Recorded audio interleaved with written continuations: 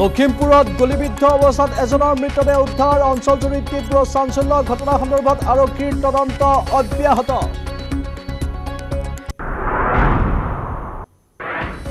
পূজাৰ সময়ত যান-বাহন আইন উলংঘন মহানগৰবাসীৰ ITMSৰ CCTVত ধৰা পৰিল শ যান-বাহন আইন উলংঘনকাৰী পূজাৰ 5 দিনত 80 লাখ টকাৰ জৰিমনা সংগ্ৰহ যান-বাহন আৰক্ষীৰ ৰঙা লাইট অনুসৰণ নকৰা লোককো বিহিলে জৰিমনা ভুৱা কিন্নৰ হত্যাৰে জড়িত সন্দেহত 2 অভিযুক্তক বিচাৰি অভিযান ঘটনাত ব্যৱহৃত স্কুটিৰ সম্ভেদ লাভ আৰক্ষীৰ হত্যাৰ পিছতে স্কুটিখন গুৱাহাটীৰ বাহিৰলৈ নিয়াৰ সন্দেহ হামিদুল ইছলামক মাৰাথন জিলা আৰক্ষীৰ TMCৰ সাংসদ মহুৱা মৈত্ৰক জেৰা লোকসভাৰ এথিক্স কমিটিৰ ধনৰ বিনিময়ত প্ৰশ্নৰ অভিযোগ সন্দৰ্ভত ফুটপুছ বিজেপি সাংসদ নিশিকান্ত দুবে এথিক্স কমিটিত দিছিল অভিযোগ দিল্লীৰ কেবিনেট মন্ত্ৰীৰ বাসগৃহত ইডিৰ বৃহৎ অভিযান মন্ত্ৰী ৰাজকুমাৰ আনন্দৰ বাসগৃহৰ লগতে 9টা স্থানত অভিযান ইডিৰ হাৱালাৰ জৰিয়তে ধন সৰবৰাহৰ অভিযোগৰ অভিযান আজি ইডিৰ কাৰ্যালয়ত উপস্থিত নহয় কেজৰিৱাল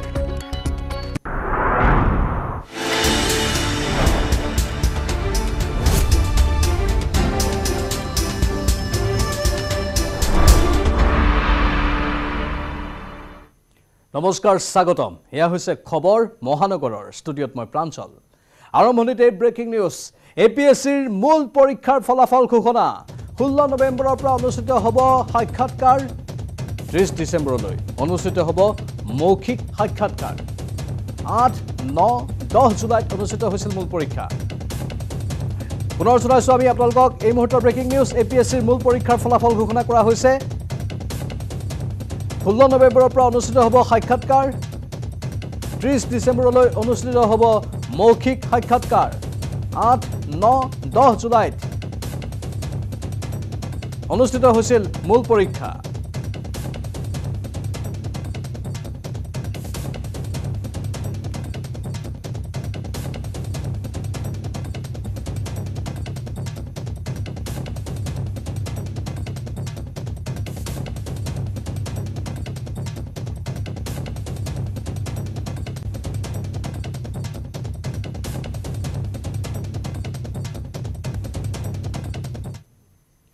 এবাৰ গুৱাহাটী মহানগৰীৰ হেঙেৰাবাৰীৰ দিন ডকাইতিৰ খবৰ গাড়ীৰ গ্লাছ ভাঙি দুৰ্বৃত্তই লুটিলে 3 লাখ টকা এটা দুৰ্বৃত্তই সংঘটিত কৰে ডকাইতি কাৰ্য হেঙেৰাবাৰী বৰবাৰী পথত সংঘটিত হৈছে এই ঘটনা পথৰ কাষত পাৰ্কিং কৰি থোৱা অৱস্থাত এখন স্কৰপিঅ গাড়ীৰ পৰা এই ধন লুট কৰা হৈছে আমি পুনৰবাৰ আপোনালোকক জনাইছো মহানগৰীৰ হেঙেৰাবাৰীৰ দিন ডকাইতিৰ ঘটনা গাড়ীৰ গ্লাছ ভাঙি দুৰ্বৃত্তই লুটিলে 3 লাখ টকা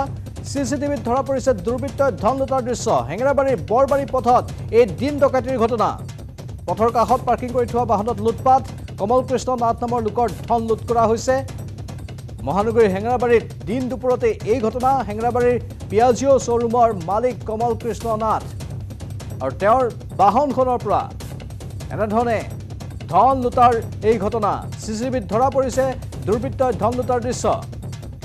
গুৱাহাটী মহানগৰীত এটা দিন দুপৰতে এনেধৰণৰ ধন লুটাৰ ঘটনা সংঘটিত হৈ থাকে আৰু স্বাভাৱিকতে তীব্ৰ প্ৰতিক্ৰিয়াৰ সৃষ্টি হয় যেতিয়াই এই ঘটনাবোৰ বৃদ্ধি পাইছে তেতিয়াই জনসাধাৰণে প্ৰশ্ন উত্থাপন কৰিছে যে এতিয়া মহানগৰবাসীৰ নিৰাপত্তা নাই নেকি এইবোৰ অপৰাধীয়ে টিঘিল খিলাই ঘূৰি ফুৰিবলৈ ক'ৰ পৰা সাহস পাইছে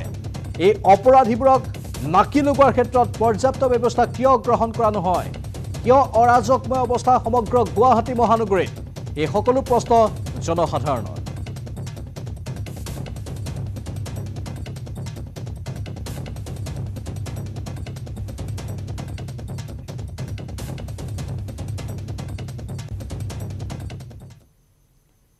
পূজাৰ সময়ত যান-বাহন আইন উলংঘা মহানগৰবাসীৰ ইন্টিগ্ৰেটেড ট্ৰাফিক মেনেজমেণ্ট সিস্টেমৰ CCTVত ধৰা পৰিল আইন উলংঘাকাৰীৰ শ যান-বাহন 61টা CCTVত আবদ্ধ শ আইন উলংঘাকাৰী পূজাৰ 5 দিনত 80 লাখ টকাৰ জৰিমনা সংগ্ৰহ যান-বাহন আৰক্ষী নৱমীৰ দিনটোত সৰ্বাধিক জৰিমনা সংগ্ৰহ যান-বাহন আৰক্ষী সিট বেল্ট হেলমেট নিপিন্ধা লোকক জৰিমনা বিহা হ'ল ৰঙা লাইট অনুসৰণ নকৰা লোককো বিহিলে জৰিমনা ইয়াত দুৰ্গা পূজাৰ সময়ত যান-বাহন আইন উলংঘাকাৰীৰ বিৰুদ্ধে জৰিমনা সংগ্ৰহৰ এই অভিযানৰ খবৰ আমি জনাইছো ITMS অৰ্থাৎ ইন্টিগ্ৰেটেড ট্ৰাফিক মেনেজমেণ্ট সিস্টেমৰ CCTVত ধৰা পৰিল আইন উলংঘাকাৰী শ যান-বাহন 61টা CCTVত ধৰা পৰিল আইন উলংঘাকাৰী আৰু পূজাৰ 5 দিনতেই 80 লাখ টকাৰ জৰিমনা সংগ্ৰহ কৰিলে যান-বাহন আৰক্ষীয়ে নৱমীৰ দিনটোত সৰ্বাধিক জৰিমনা সংগ্ৰহ যান-বাহন আৰক্ষীৰ সিট বেল্ট হেলমেট নিপিন্ধা লোকক জৰিমনা বিহা হ'ল আৰু ৰঙা লাইট অনুসৰণ নকৰা লোককো জৰিমনা বিহিলে গুৱাহাটী যান-বাহন আৰক্ষীয়ে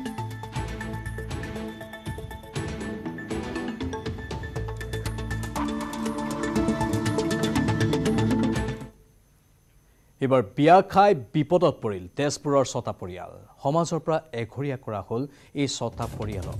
আনকি মৃতকৰ সৎকাৰ আৰু শ্ৰাদ্ধত উপস্থিত নহল ৰাইজ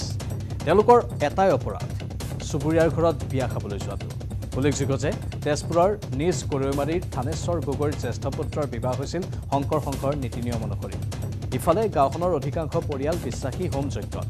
পন্থা পৃথক হোৱা হেতু গগৈৰ পৰিয়ালৰ বিয়াত নগল গাঁৱৰ মানুহ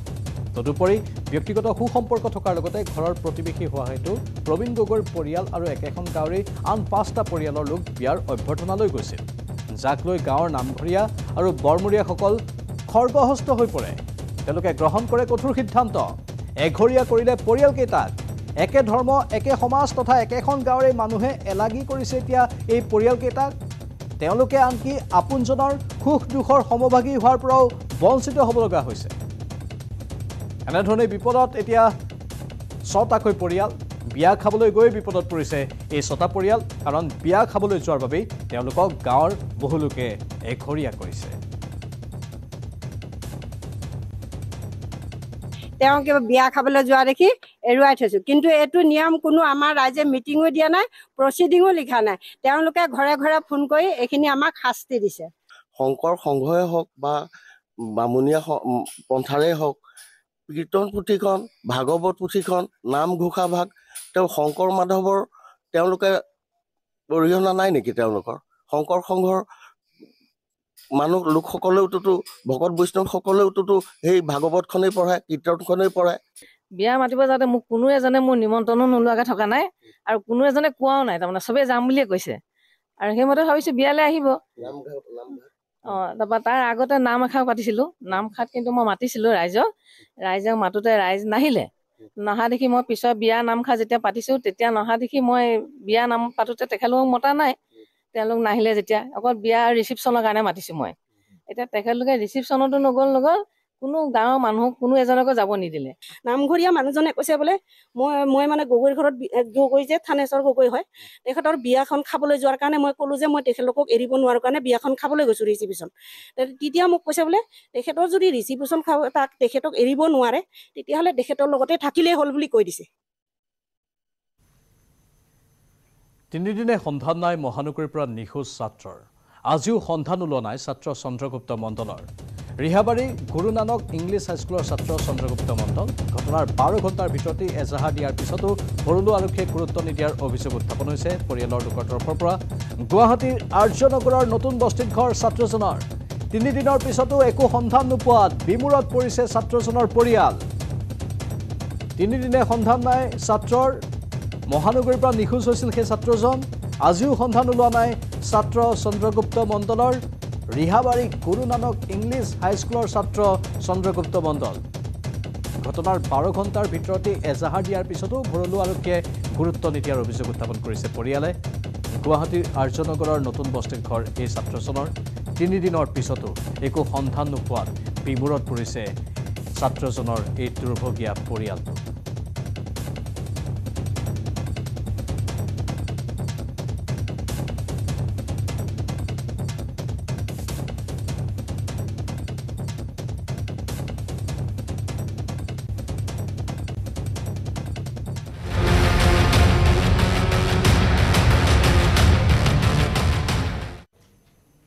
অৱশেষত আমদাদুল হত্যাকাণ্ডত ব্যৱহৃত স্কুটিৰ সম্ভেদ লাভ কৰা গৈছে হত্যাকাণ্ডৰ পিছতে স্কুটিখন গুৱাহাটীৰ বাহিৰলৈ নিয়াৰ সন্দেহ কৰা হৈছে হত্যাৰে জড়িতৰ সন্দেহত 2 অভিযুক্তক বিচাৰি অভিযান অব্যাহত চানমাৰী আৰক্ষীৰ আজি 6 দিনে হত্যাকাণ্ডৰ মূল অভিযুক্তক গ্ৰেপ্তাৰত ব্যৰ্থ আৰক্ষী আৰু তাৰ মাজতে স্কুটিখনৰ সন্ধান পোৱা গৈছে যিখন স্কুটিত আমদাদুলৰ মৃতদেহটো লৈ যোৱা হৈছে ইতিমধ্যে ঘটনাক্ৰম আমি আপোনালোকক পূৰ্বৰ বাতৰিবোৰতো কৈছোঁ যে আমদাদুল তেওঁ নিজকে প্ৰিয়ংকা বুলি পৰিচয় দিছিল আৰু কিন্নৰ হিচাপে নিজকে পৰিচয় দি ভাল পাইছিল হয়তো এইটো কামক তেওঁলোকে ব্যৱসায় হিচাপেও গণ্য কৰিব পাৰে তেনেধৰণৰ সম্ভাৱনাৰ কথাও বিভিন্নজনে ব্যক্ত কৰিছে প্ৰিয়ংকা ওৰফে আমদাদুল বা আমদাদুল ওৰফে প্ৰিয়ংকা যিয়ে নকওক সেই আমদাদুলৰ মৃত্যুৰ পাছতেই চাঞ্চল্যৰ সৃষ্টি হ'ল ইতিমধ্যেই ৰাধা ৰজি মহিমা এনেধৰণে বহুকেইগৰাকী কিন্নৰক জেৰা চলোৱা হৈছিল জাৰাকো জেৰা চলোৱা হৈছিল জাৰাও এগৰাকী কিন্নৰ তাৰপাছত শিৱসাগৰৰ পৰা হামিদুলক প্ৰয়াত্ত কৰাৰ খবৰ আপোনালোকে জানে কালি আমি সেই বাতৰি সম্প্ৰচাৰ কৰিছিলোঁ সেইগৰাকী হামিদুল ইছলামক আমদাদুলৰ প্ৰেমিক বুলি কোৱা হৈছে টিভিৰ পৰ্দাত দেখুৱাইছোঁ ৰঙা টি চাৰ্ট পৰিহিত এইটো হামিদুল ইছলাম মিস্ত্ৰীৰ যোগালী হয় হামিদুল আৰু গুৱাহাটীৰ নালাপাৰাত ভাড়াঘৰত আছিল কোৱা হৈছে যে আমদাদুলৰ সৈতে একেলগে ভাড়াঘৰত আছিলে এইগৰাকী হামিদুল আনকি আমদাদুলৰ মোবাইল ফোনটো হামিদুলৰ সৈতে আছে হামিদুলে অৱশ্যে দাবী কৰিছে যে তেওঁ মোবাইল ফোনটো ক্ৰয় কৰিছিল আমদাদুলৰ পৰা শিৱসাগৰত আত্মগোপন কৰি আছিল আৰু তাৰ পৰা মোবাইল ট্ৰেছ কৰি ধৰা পেলাবলৈ সক্ষম হৈছে হামিদুলক জেৰা চলাই আছে বৰ্তমান দুদিনৰ আৰক্ষী জিম্মাত ৰখা হৈছে তাৰ মাজতে সেই নিৰ্দিষ্ট স্কুটিখনৰ সন্ধান পোৱা গৈছে যিখন স্কুটিতেই মৃতদেহ লৈ যোৱা হৈছিল গুৱাহাটীৰ বাহিৰলৈ নিয়াৰ সন্দেহ কৰিছে আৰক্ষীয়ে দুই অভিযুক্ত বিচাৰি আৰক্ষীৰ অভিযান অব্যাহত আছে স্কুটিত প্ৰকৃততে কোন আছিল সেই দুজনৰ এতিয়ালৈকে কোনো সম্ভেদ পোৱা নাই মূল অভিযুক্ত মূল কালপ্ৰিট এতিয়ালৈকে ধৰা পৰা নাই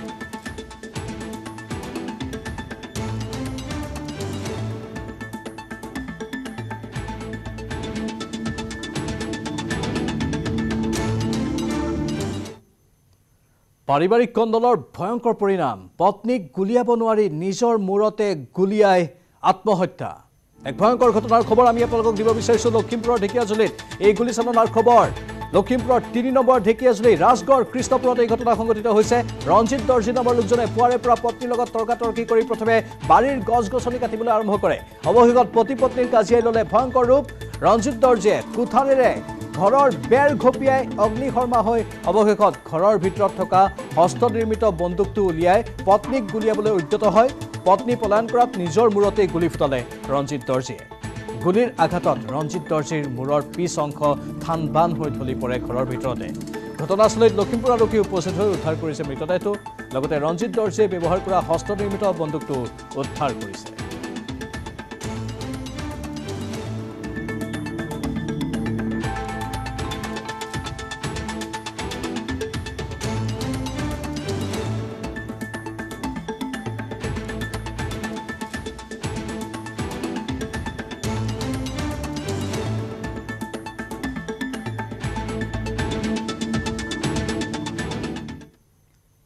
2024 চনত অকলে নিৰ্বাচন খেলিব বিপিএফে দুটা সমষ্টিত প্ৰাৰ্থী প্ৰক্ষেপ কৰিব বিপিএফে দৰং উদালগুৰি আৰু কোকৰাঝাৰত দিব প্ৰাৰ্থী মঙ্গলদৈত এই মন্তব্য বিপিএফ বিধায়ক দুৰ্গা দাস বড়োৰ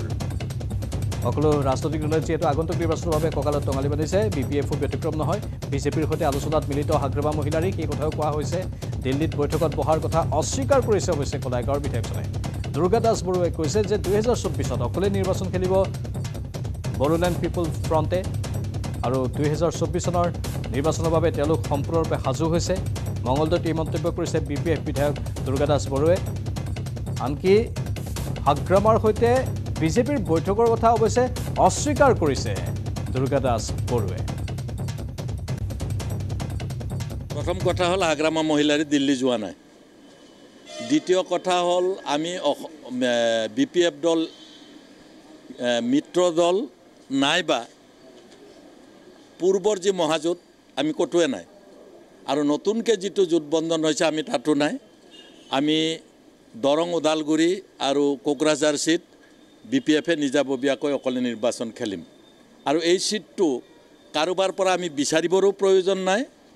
আৰু আমি কাৰোবাক দিয়াৰো প্ৰশ্ন অহা নাই গতিকে সেই ক্ষেত্ৰত আমি আমাৰ সাংগঠনিক কাম কাজ কৰি আছোঁ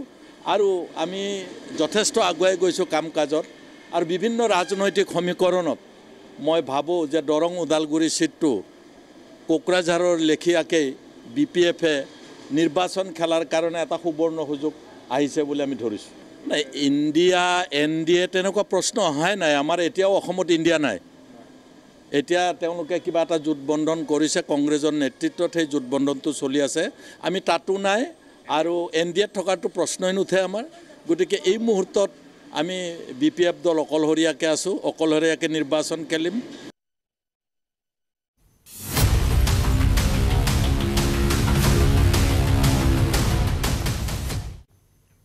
লোকসভাৰ এথিক্স কমিটিত হাজিৰ টিএমচিৰ সাংসদ মহুৱা মৈত্ৰ কেছ ফৰ কুৱেশ্যনৰ অভিযোগ সন্দৰ্ভত সাংসদগৰাকীক সোধপোছ বিজেপি সাংসদ নিশিকান্ত দুবেৰ অভিযোগৰ ভিত্তিতে লোকসভা এথিক্স কমিটিত হাজিৰ হোৱাৰ নিৰ্দেশ দিছিল সাংসদগৰাকীক ধনৰ বিনিময়ত লোকসভাত মহুৱা মৈত্ৰই প্ৰশ্ন উত্থাপন কৰে বুলি অভিযোগ দিছিল প্ৰথমে 31 অক্টোবৰত হাজিৰ হ'বলৈ নিৰ্দেশ দিছিল যদিও 5 নৱেম্বৰৰ পিছত হাজিৰ হ'ব বুলি আৰ্জি দিছিল মহুৱা মৈত্ৰই কিন্তু এথিক্স কমিটিয়ে 2 নৱেম্বৰত হাজিৰ হ'বলৈ নিৰ্দেশ জাৰি কৰে বিজেপি সাংসদ নিশিকান্ত দুবে অভিযোগ কৰিছিল যে ব্যৱসায়ী দৰ্শন হীৰানন্দানীৰ পৰা উৎকোচ লৈ আদানী গ্ৰুপক লক্ষ্য কৰি লৈছিল তৃণমূলৰ সাংসদ মহুৱা মৈত্ৰই নিশিকান্ত দুবে এই অভিযোগ লোকসভাৰ অধ্যক্ষ ওম বিৰলালৈ প্ৰেৰণ কৰিছিল ইয়াৰ পিছতে বিষয়টো সন্দৰ্ভত লোকসভাৰ এথিক্স কমিটিলৈ প্ৰেৰণ কৰা হৈছিল সেই সন্দৰ্ভতে মহুৱা মৈত্ৰ এথিক্স কমিটিত হাজিৰ হোৱাৰ নিৰ্দেশ দিছিল আৰু তাৰ পাছত কিন্তু মহুৱা মৈত্ৰ যেতিয়া এথিক্স কমিটিত হাজিৰ হ'ল তাৰ পৰা খঙৰ ভমকত ওলাই আহিলে আৰু খঙৰ ভমকত ওলাই আহি মহুৱা মৈত্ৰই নিজৰ অগ্নিৰূপ দেখুৱালে আৰু ক'লে যে তেওঁক ব্যক্তিগত প্ৰশ্ন সোধা হৈছে ৰাতি কাৰ সৈতে কথা পাতে সেইবোৰ সোধা হৈছে আৰু ইয়া মহুৱা মৈত্ৰ এথিক্স কমিটিৰ পৰা ওলাই অহাৰ সেই নিৰ্দিষ্ট কোঠাটোৰ পৰা ওলাই অহাৰ মুহূৰ্তৰ দৃশ্য আমি দেখুৱাইছোঁ যেটো এথিক্স কমিটিত 12 জন সদস্য আছে বিজেপিৰ কংগ্ৰেছৰ সিপিএম এনেধৰণে বহুকেইগৰাকী সদস্যৰে গঠিত এথিক্স কমিটি আৰু সেই এথিক্স কমিটিৰ সন্মুখত হাজিৰ হওঁতেই খঙত টিঙি তোলা হৈ পৰিল মহুৱা মৈত্ৰ তেওঁ অভিযোগ উত্থাপন কৰিছে যে তেওঁক ব্যক্তিগত প্ৰশ্ন সোধা হৈছে আৰু সেইবাবে তেওঁ এথিক্স কমিটিৰ এই সমগ্ৰ প্ৰশ্নবান আধাতে এৰি ওলাই আহিছে এটা পৰৱৰ্তী সময়ত এথিক্স কমিটিয়ে কেনেধৰণৰ কাৰ্যপন্থা গ্ৰহণ কৰে সাংসদগৰাকীৰ বিৰুদ্ধে কিয়া হ'ব লক্ষণীয়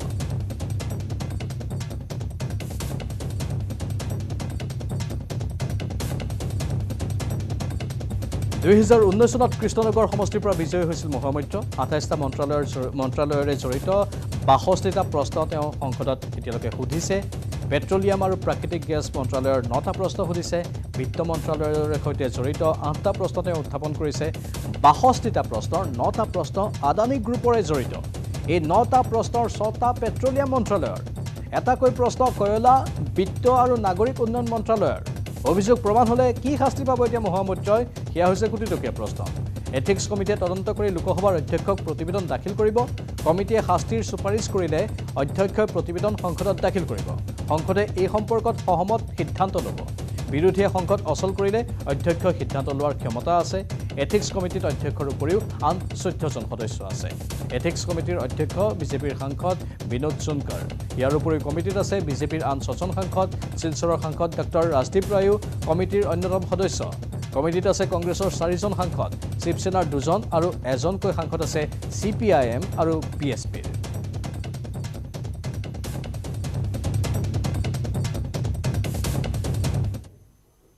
মহানগৰীত পুনৰ জিএমচিৰ উচ্ছেদ অভিযানৰ খবৰ কাহিলীপাৰাত চলিল উচ্ছেদ অভিযান ৰাজপথত থকা অস্থায়ী বিপণীসমূহ উচ্ছেদ কৰা হ'ল মহানগৰ আৰক্ষীৰ সহযোগত এই উচ্ছেদ অভিযান চলে পুনৰবাৰ জনাইছোঁ মহানগৰীত আকৌ এবাৰ গুৱাহাটী পৌৰ নিগমৰ এই উচ্ছেদ অভিযান কাহিলীপাৰাত চলিল এইবাৰ উচ্ছেদ অভিযান ৰাজপথত থকা অস্থায়ী বিপণীসমূহ উচ্ছেদ কৰা হ'ল মহানগৰ আৰক্ষীৰ সহযোগতে এই উচ্ছেদ অভিযান চলোৱা হয়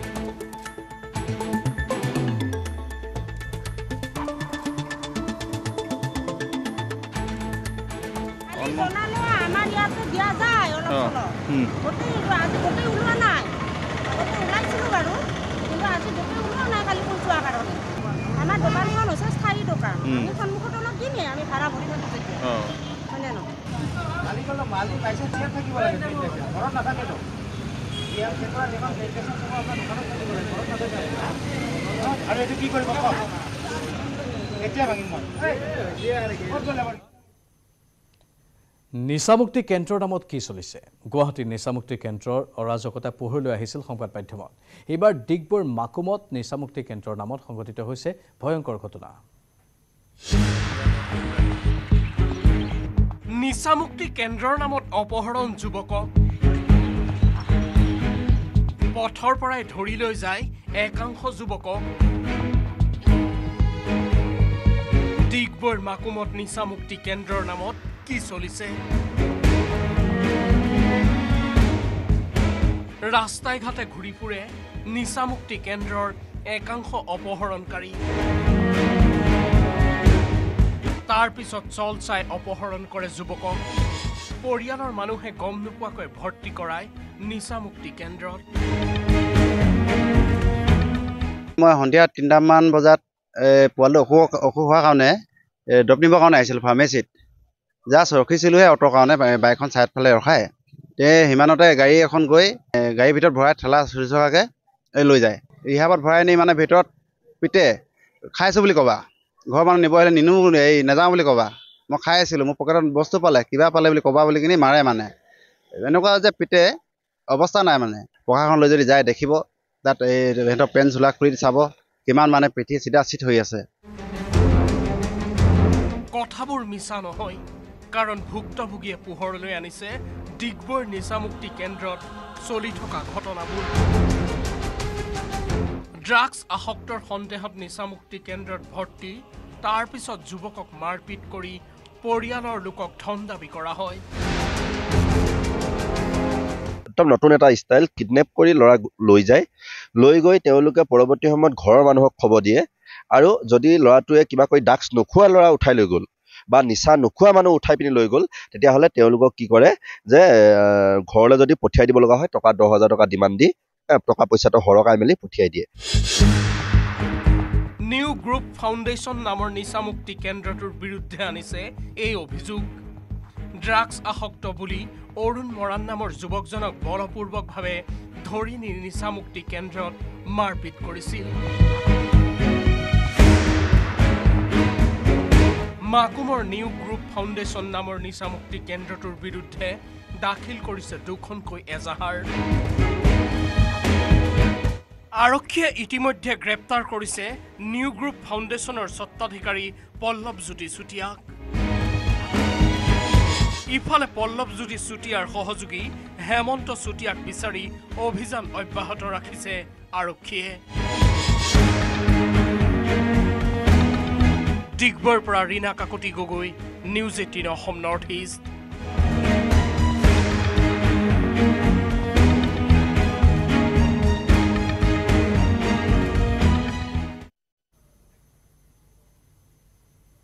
গোলাঘাটত অৰ্ধদগ্ধ মৃতদেহ উদ্ধাৰক লৈ চাঞ্চল্য উষা গৰঙা চাহ বাগিচাৰ শিৱ অৱস্থিত এই ঘটনা মৃত লোকজন দুদু গোৱালা দুৰ্বৃত্তই হত্যা কৰি লোকজনক জ্বলাই দিয়াৰ সন্দেহ কৰিছে ৰাইজে মৃত লোকজনৰ শৰীৰত আছে আঘাতৰ বহু চিন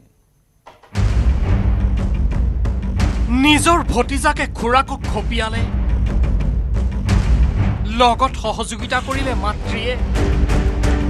মেৰাপানী চাউদাং পথাৰ তৰণীচুক গাঁৱত এজন ব্যক্তিক খপিয়াই হত্যাৰ চেষ্টা ভতিজাকৰ বুধবাৰে নিশা দোকানলৈ যাওঁতেই হলিৰাম বৰা নামৰ লোকজনক হত্যাৰ চেষ্টা চলালে মাতৃৰ সৈতে লগ হৈ পুত্ৰই দাৰে খপিয়ালে হলিৰাম বৰা নামৰ লোকজনক কোনে কাটিছিলে তেওঁ ভতিজাক হয় ভতিজাকৰ নামটো দিনাৰাম বৰা এতিয়া কি কৈছে এতিয়া কৈছে মানে তাত মানুহক কৈছে যে যিকেইজন নিছে দাদাক সেইকেইজনকো কাটিম বুলি কৈছে এতিয়া আমাৰো যাবলৈ ভয় হৈছে ন তাত দেউতা আছে আমাকো যদি বাটত ধৰি কাটি দিয়ে তেতিয়া এই বিষয়ত থানাত কিবা এজাহাৰ দাখিল কৰিছে নেকি আপোনালোকে কৰিছো বাৰীত জেওৰা দিয়াক লৈ আৰম্ভ হৈছিল কাজিয়াৰ সূত্ৰপাত দিনৰ ভাগতে হোৱা বাক বিতণ্ডাই সন্ধিয়া ৰূপ ল'লে আক্ৰমণৰ ভতিজাক দিনৰাম বৰুৱাই নহয় দিনৰামৰ মাতৃয়েও আক্ৰমণ কৰিছিল হলিৰাম বৰাক দোকানলৈ তেল নিবলৈ আহিছিলে মোবাইল তাৰপৰা দোকানৰ পৰা ঘূৰি আহোঁতে ক'লে বোলে যাওঁতে কথা কৈছে হেৰি হ'ল বোলে এই জেৱাখন বোলে তহঁতি যে আনি আছোঁ ৰাস্তাত বোলে তাৰপৰা মোলৈ গাড়ী চাড়ী কেনেকৈ যাব মোৰ ক'লে তাৰপৰা সিহঁতি তেনেকৈ কওঁতে মাকে পিতেকে লাগি গ'ল ইফালে দাৰ ঘাপত আহত হলিৰাম বৰাক নিশাই গোলাঘাট কুশল কোঁৱৰ অসামৰিক চিকিৎসালয়লৈ প্ৰেৰণ কৰা হয় হলিৰাম বৰাৰ পৰিয়াল আৰক্ষীৰ কাষ চপা বুলি গম পাই পুনৰ পৰিয়ালৰ লোকক আক্ৰমণ কৰাৰ ভাবুকি দিয়ে দিনৰাম বৰাৰ পৰিয়ালে পূৰ্বেও এনে ঘটনাত জড়িত আছিল দিনৰাম বৰা তিতাবৰৰ পৰা Anmol Yadav news 18 Assam north east কি হ'ব ব্ৰহ্মপুত্ৰ আৰু সোৱণশিৰি নদীৰ ভৱিষ্যত অস্বাভাৱিক জলস্তৰ হ্ৰাসে নৈপৰীয়া ৰাইজ আৰু জীৱকুলৰ প্ৰতি নমাই আনিছে তীব্ৰ ভাবুকি ভয়ানক গতিত শুকাইছে বৰলৈ বালিৰ উফন্দা বক্ষত চিৰহ প্ৰবাহমান লুইতৰ সংকট নৈৰ বুকুতে লিখা আছে কত ইতিহাস অসমীয়া জাতিৰ আয়ুস ৰেখাত বালিৰ আৱৰণে ঢাকিছে চৌদিশ শুকাই গৈছে চিৰযৌৱনা ব্ৰহ্মপুত্ৰৰ বুকু ক্ৰমান্বয়ে তৰাং হোৱাৰ পথত লুইতৰ পক্ষ টিয়কত একেবাৰে শুকাই গৈছে ব্ৰহ্মপুত্ৰখন অতি ভয়ানকভাৱে শুকাইছে লুইতৰ বক্ষ মৰুভূমি সদৃশ হৈ পৰিছে চৌদিশ সংকটত পৰিছে নৈপৰীয়া সভ্যতা সংস্কৃতি সংকটত পৰিছে জীৱকুল বৰলুইতক লৈ সৃষ্টি হৈছে নানা কৃষ্টি নানা সংস্কৃতি অনাদিকালৰ পৰা চিৰপ্ৰবাহমান ব্ৰহ্মপুত্ৰৰ নৈপৰীয়া সভ্যতাত লাগিছে কেৰুণ ভয়ানকভাৱে সলনি হৈছে লুইতৰ ৰূপৰেখা মহাবাহু ব্ৰহ্মপুত্ৰ মহামিলনৰ দিশত কত যুগ ধৰি আহিছে প্ৰকাশী সমন্বয়ৰ অৰ্থ আৰু এই মহাবাহুখন বৰ্তমান অস্বাভাৱিক ৰূপত শুকাই গৈছে তাৰ বাবে চিন্তাত পৰিছে উদ্বিগ্ন পৰিছে বিভিন্নজন নদী কাষৰীয়া ৰাইজে বিশেষকৈ উদ্বিগ্নতা প্ৰকাশ কৰিছে তাৰ সমান্তৰালভাৱে এই জলপথৰ যি মাজুলী আৰু নিমাতী সংযোগী যি ফেৰী সেৱা যাত্ৰীবাহীয়ে হওক বা সামগ্ৰিক সেৱা যি ফেৰী সেৱা এই ফেৰী সেৱা সঘনাই লাগি ধৰা পৰিলক্ষিত হৈছে অস্বাভাৱিকভাৱে শুকাই পৰিছে তৰাং হৈ পৰিছে সমগ্ৰ ব্ৰহ্মপুত্ৰখন ব্ৰহ্মপুত্ৰৰ অস্বাভাৱিক পৰিৱৰ্তনক লৈ চিন্তিত নৈপৰীয়া ৰাইজ একেদৰে নামি আহিছে লুইতৰ জলজ জীৱ জন্তুসমূহলৈও বিপদ এই বৰলুইতেই নৈপৰীয়া ৰাইজৰ জীৱন জীৱিকা নৈপৰীয়া ৰাইজৰ সপোনৰ আচল সগৰ্ভা ব্ৰহ্মপুত্ৰৰ বুকুত আজি বালিচৰৰ দম ব্ৰহ্মপুত্ৰ অসমৰ সংস্কৃতিৰ জাতীয় জীৱনৰ আয়ুস ৰেখা আনকি ভাৰতীয় সংস্কৃতিৰ লৌহিত্যৰ পৰা আৰম্ভ কৰি ব্ৰহ্মপুত্ৰৰ গভীৰ অৰ্থলৈকে যিখিনি ব্ৰহ্মপুত্ৰৰ এটা লুইতৰ এটা সাংস্কৃতিক এটা অৰ্থ আছে এইখিনি যদি আমি চাওঁ তেতিয়াহ'লে অসমীয়া জনজীৱনৰ আয়ুস ৰেখা বুলি ক'ব লাগিব কিন্তু আজি অত্যন্ত দুখৰ কথা যে ব্ৰহ্মপুত্ৰৰ পানী এইবাৰ খুব নাটনি হৈছে যিটো আমাৰ প্ৰকৃতি ধ্বংসৰ এটা কুপ্ৰভাৱ বুলি ক'ব লাগিব কাৰ ভুলৰ বাবে শুকাইছে ব্ৰহ্মাৰ মানস পুত্ৰ ব্ৰহ্মপুত্ৰ চিন্তিত সকলো ব্ৰহ্মপুত্ৰৰ এই অৱস্থা কাহানিও নাছিল কাহানিও চাব নিবিচাৰে অসমীয়া ৰাইজে দ্ৰুতগতিত ওলাইছে ব্ৰহ্মপুত্ৰৰ তলি বহু ঠাইত পাৰৰ পৰা আঁতৰি গৈছে লুইতৰ পানীৰ ধাৰ লুইতৰ দুয়োপাৰে চহকী সংস্কৃতিৰ ধ্বজাবাহক ব্ৰহ্মপুত্ৰৰ এই অৱস্থাক লৈ সকলো চিন্তিত টিয়কৰ পৰা দিগন্ত হাজৰিকা আৰু মাজুলীৰ পৰা Bhaskar Jyoti কটকীৰ report news 18 Assam north east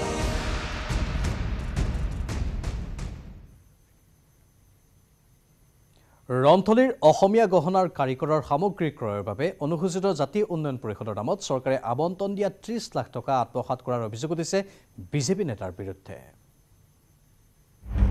ৰন্থলীৰ কাৰিকৰক ঠগিলে কোনে হিৰণ্য যুগল নৃত্য আৰু নৰেনক লৈ ৰন্থলীত ক্ষোভৰ জুই অনুসূচিত জাতিৰ উন্নয়নৰ নামত লুণ্ঠন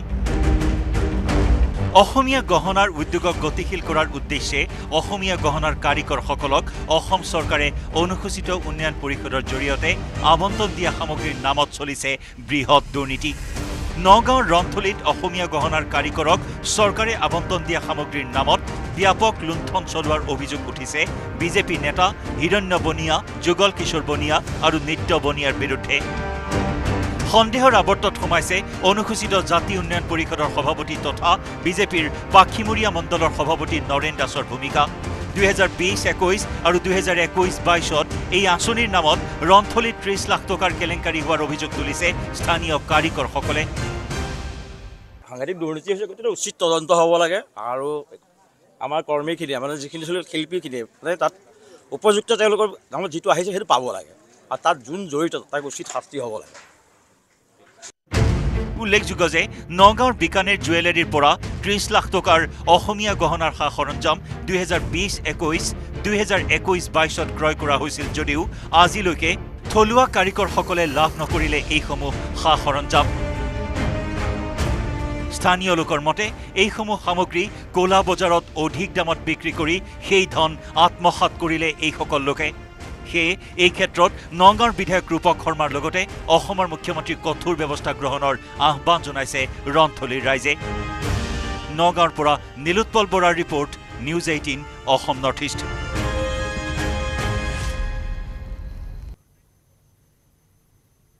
চৰকাৰী ধনৰ চৰম অপচয় চলিছে ৰাজ্যৰ পঞ্চায়ত আৰু গ্ৰামোন্নয়ন বিভাগত নগাঁও জিলা পৰিষদৰ সভাপতিৰ বাবে আবণ্টিত মহিন্দ্ৰা XUV গাড়ী কাৰ্যালয়ৰ চৌহদতে এতিয়া পচিব ধৰিছে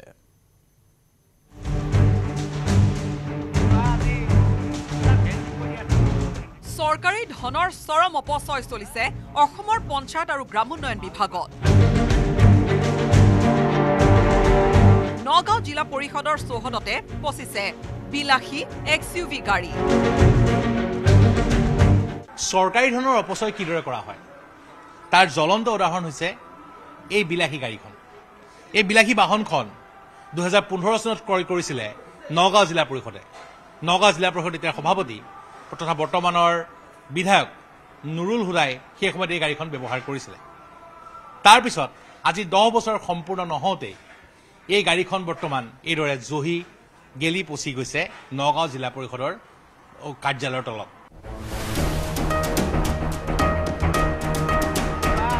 জিলা পৰিষদৰ প্ৰাক্তন সভাপতি তথা ৰূপহীহাট সমষ্টিৰ বৰ্তমানৰ বিধায়ক নুৰুল হুদাৰ কাৰ্যকালতে প্ৰায় 18 লাখ টকা ব্যয় কৰি ক্ৰয় কৰা মহিন্দ্ৰা XUV গাড়ী পচিছে এতিয়া নগাঁও জিলা পৰিষদৰ কাৰ্যালয়ত চৰকাৰী ধনৰ এই অপব্যয়ৰ সন্দৰ্ভত নগাঁও জিলা পৰিষদৰ বৰ্তমানৰ সভানেত্ৰী গৰাকীয়ে কোৱা অনুসৰি জোখতকৈ বেছি ইন্ধন খৰচ হোৱাৰ বাবে গাড়ীখন পৰিত্যক্ত হৈ আছে তাৰমানে সেইখন এনভাই ৰিপৰ্ট দিছিলে কিছুমান গভৰ্ণমেণ্ট গাড়ী চলাবলৈ এটা নিৰ্দিষ্ট লিমিট লাগে মাইলছৰ কিন্তু বহুত বেছি বাঢ়ি গৈছে বাঢ়ি যোৱাৰ পিছত মানে এনভাই ৰিপৰ্ট দিছে সেইখন চলাব নোৱাৰে বুলি সেইটো কাৰণে সেইটো পোৱা যায় উল্লেখযোগ্য যে মাত্ৰ 8 বছৰ পুৰণি বিলাসী বাহনখনৰ এই অৱস্থাই উদঙাই দেখুৱাইছে পঞ্চায়ত আৰু গ্ৰামোন্নয়ন বিভাগৰ কিদৰে চৰকাৰী ধনৰ অপচয় হৈছে নগাঁৱৰ পৰা Nilotpal Bora News 18 Assam north east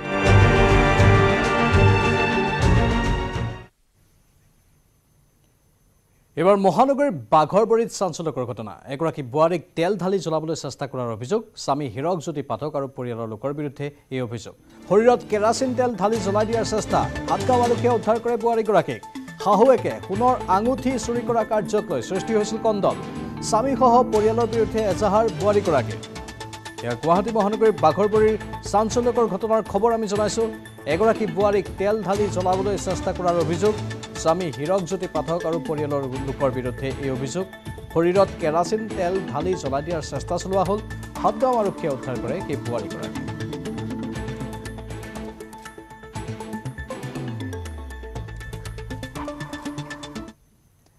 জনতা ভৱনৰ কৰ্মচাৰীৰ বাবে নতুন নিয়ম কৰ্মচাৰীৰ বাবে আজিৰে পৰা আৰম্ভ ফেচ ৰিকগনিশ্যন এটেণ্ডেন্স সিস্টেম কৰ্মচাৰীয়ে নিজৰ মুখ দেখুৱাই নিশ্চিত কৰিব লাগিব উপস্থিতি পুৱা 9:45 পূৰ্বে প্ৰৱেশ কৰিব লাগিব কাৰ্যালয় প্ৰস্থানৰ সময় আবেলি 5 বজাত সময়ৰ পূৰ্বে কাৰ্যালয় এৰিলে অথবা কাৰ্যালয়লৈ অহাত পলম হ'লে ল'ব লাগিব কৰ্তৃপক্ষৰ অনুমোদন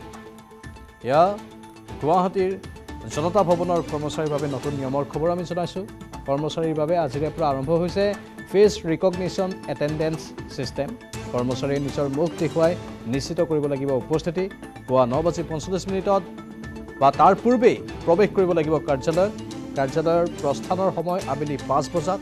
সময়ৰ পূৰ্বে কাৰ্যালয় এৰিলে অথবা কাৰ্যালয়লৈ অহাত পলম হ'লে ল'ব লাগিব কৰ্তৃপক্ষৰ অনুমোদন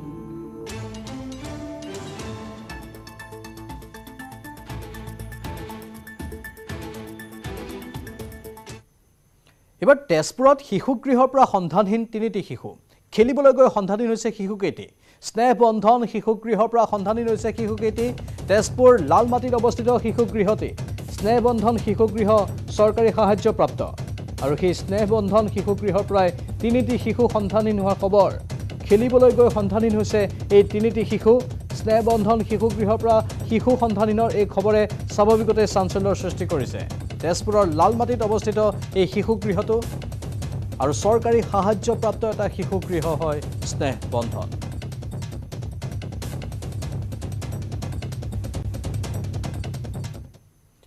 দবকাৰ নিচামুক্তি কেন্দ্ৰত অঘটন নিচামুক্তি কেন্দ্ৰৰ পৰা পলায়ন 9জন যুৱকৰ কেন্দ্ৰটোৰ বাথৰুমৰ খিৰিকীৰ গ্ৰিল ভাঙি পলায়ন কৰিছে নিচামুক্তি কেন্দ্ৰটোত আছিল 15জন ড্ৰাগছ আসক্ত যুৱক দবকাৰ ভগিৰাম গাঁৱত আছিল এই নিচামুক্তি কেন্দ্ৰটো নৰ্থ ইষ্ট ৰুৰেল ৱেলফেয়াৰ ছ'চাইটিয়ে চলাইছিল কেন্দ্ৰটো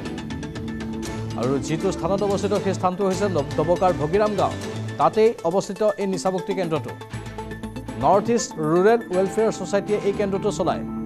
আৰু সেই কেন্দ্ৰটোৰ পৰাই 9জনকৈ যুৱকে পলায়ন কৰিছে কেন্দ্ৰটোৰ বাথৰুমৰ খিৰিকীৰ গ্ৰিল ভাঙি পলায়ন কৰিছে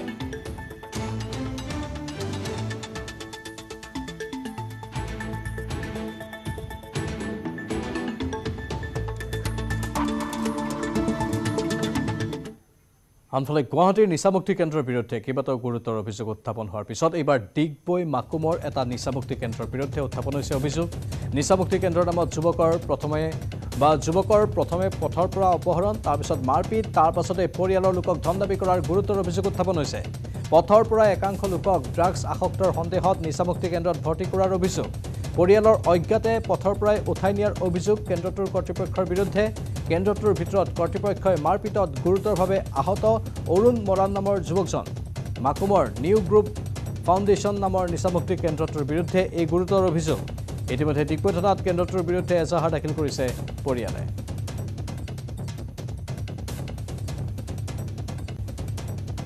মই সন্ধিয়া 3টামান বজাত পোৱালো অসুখ হোৱাৰ কাৰণে ড্ৰপ নিবৰ কাৰণে আহিছিল ফাৰ্মেচিত জাষ্ট ৰখিছিলোঁহে অটোৰ কাৰণে বাইকখন চাইডফালে ৰখাই সিমানতে গাড়ী এখন গৈ মানে 6-7জন ল'ৰা গৈ পটককৈ ইফালে ধৰি মানে গাড়ীৰ ভিতৰত ভৰাই ঠেলা চুৰিচকাকৈ লৈ যায় বাইপাছত নি মানে ৰখাই মেলি মোক মাৰে তো খাওঁ নেকি বুলি শুনিছে মই নাই নাখাওঁ খাওঁ নেকি নাখাওঁ যিমান নাখাওঁ বুলি কয় সিমানে মাৰে মানে ৰিলায়েন্স ফাউণ্ডেশ্যনৰ প্ৰতিষ্ঠাপক অধ্যক্ষ নীতা আম্বানীৰ আজি উপজাদিন 60 বছৰত ভৰি দিলে নীতা আম্বানীয়ে মুম্বাইৰ অন্ন সেৱাত 3000ৰো অধিক বাধাগ্ৰস্ত শিশুৰ সৈতে জন্মদিন পালন কৰে নীতা আম্বানীয়ে অন্ন সেৱাৰ শিশুসকলক আহাৰ আগবঢ়াৰ লগতে উপহাৰো প্ৰদান কৰে ৰিলায়েন্স ফাউণ্ডেশ্যনৰ প্ৰতিষ্ঠাপক অধ্যক্ষগৰাকীয়ে শিশু আৰু মহিলাসকলৰ সহায়ৰ বাবে সদায় আছে বুলি তেওঁ মন্তব্যও প্ৰদান কৰে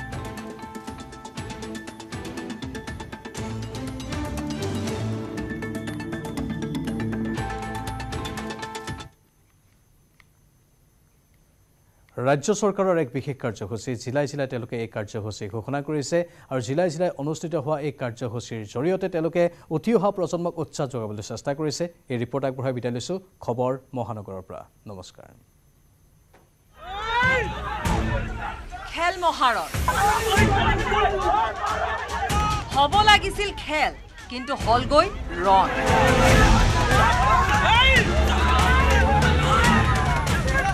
দুই পক্ষৰ মাজত খেলৰ মাজতে প্ৰচণ্ড মাৰপিট ৰাজ্য চৰকাৰৰ খেল মহাৰণৰ আৰম্ভণিতে লাগিল কেন ক্ৰীড়াংগন নহয় যেন ৰণাংগনহে এয়া দবকাৰ একাংশ ক্ৰীড়াপ্ৰেমী তেওঁলোকে খেলৰ পৰিৱৰ্তে কৰিলে গাজী যমুনা গাঁও পঞ্চায়তৰ উদমাৰীত সংঘটিত হ'ল মাৰপিটৰ ঘটনা খেলৰ মাজতে দুই পক্ষৰ মাজত হোৱা মাৰপিটত আহত হ'ল কেইবাজন খেল চাবলৈ আহি পৰিৱেশ বিনষ্ট কৰিলে একাংশ প্ৰচণ্ড হতাহতি মাৰপিটত আহত হ'ল 4জন খেলত মানে মোৰ সৰু বাইটিটোক ৰেফাৰী হিচাপে দিছিলে তাৰপিছত ইয়াত কিবা এটা ময়দা লৈ কিবা কাজিয়া লাগি মোৰ সৰু বাইটিটোক খেদি দা লাঠি দি মাৰি এটা ঘৰত সোমাইছিলে তাৰপৰা তাত গৈ পেলাই বহুত মাৰধৰ কৰিছে তাৰপিছত পুলিচে ইয়াৰ পৰা উঠাই আনি হস্পিটেলত এডমিট কৰাইছিলে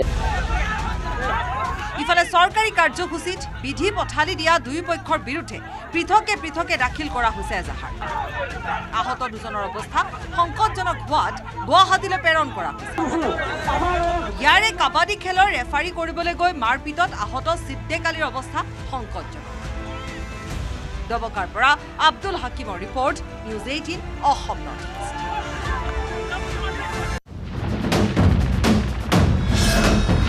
ভাৰতৰ গৌৰৱ গোটেই বিশ্বতেই ইয়াৰ সন্মান ষ্ট্ৰং মানে